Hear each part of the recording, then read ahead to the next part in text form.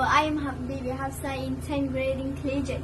So in my project, I'm doing makeup tutorial on Instagram. I created an account which is called Makeup by Habsa 2, and then yeah. So 3 things I learned in doing this project is that how to put good lipstick, like you know how we have to put like good lip, and how to put good lipstick correctly.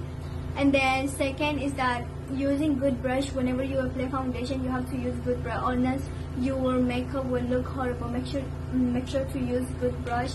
Like you guys can see like right here. Can you guys see? Yeah, make sure to use good brush. Third is I have to put eyelashes. I don't know how to put eyelashes before, and then now I know how to put eyelashes. So which is a great thing.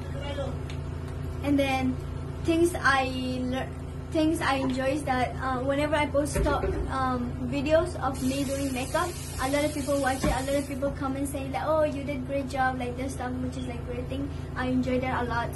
Thank you so much for that. Like my first video, I get how much?